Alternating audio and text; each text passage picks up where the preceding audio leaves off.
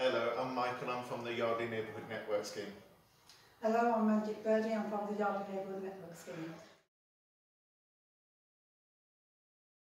So what we've identified is potential areas where there's development in the constituency, namely that Sheldon and Garrett's Green area, and that's continued to be built upon and grown, and we continue to develop that area as well. And we just want to keep promoting activities for the over 50s, as well as people with disabilities and health conditions 18 to 49, to develop services within this area as well. I think it's all the assets working together, seeing new organisations being set up, new assets being set up, new community groups set up.